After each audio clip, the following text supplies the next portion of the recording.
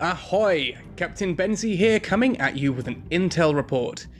This series is aimed at giving you an insight into each unit in Command & Conquer Rivals to better understand how to use them and how to counter them.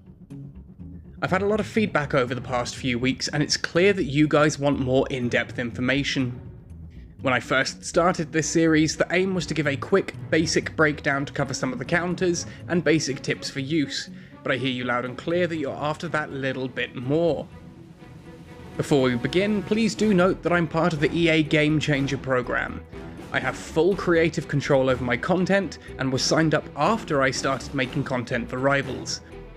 Whilst they assist me with assets and other resources, I am not paid for these videos, so if you do find them really useful, please consider donating to my digital tip jar.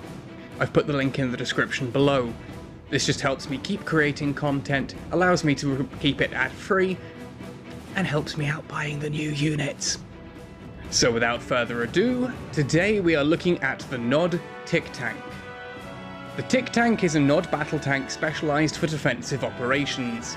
Its unique Baryshnikov Dual-Drive tread system allows for both high-speed transit and the ability to entrench in the ground, heavily reducing the amount of damage taken from incoming fire. Built from the Nod War Factory, the Tick Tank is mildly more expensive than its cousin the Scorpion. It's also slightly slower firing and has less health, so is more fragile whilst moving around the battlefield. The Tick Tank's real strength, however, lies in its ability to burrow into the ground, significantly reducing the amount of damage it takes from enemy firepower. Unburrowed, the Tick Tank will quickly fall apart to enemy vehicles like the GDI Predator. But once it's set in place, the Tick Tank flips the tables and becomes incredibly stubborn to shift. In fact, whilst the Tick Tank is vulnerable to anti-vehicle infantry like other tanks, it can take a beating for a significant length of time. More than enough time to bring in some support. Against aircraft, however, the Tick Tank is unfortunately useless, as it has no anti-aircraft weaponry. This means that units like Nod Banshees are especially dangerous. As such, I'd recommend twinning the Tick Tank with anti-air units like the attack bike, and anti-infantry units like buggies or flame troopers. Ox's Fanaticism ability allows the Tick Tank to move and burrow significantly faster, getting it into position and turning its cannon onto the enemy quickly.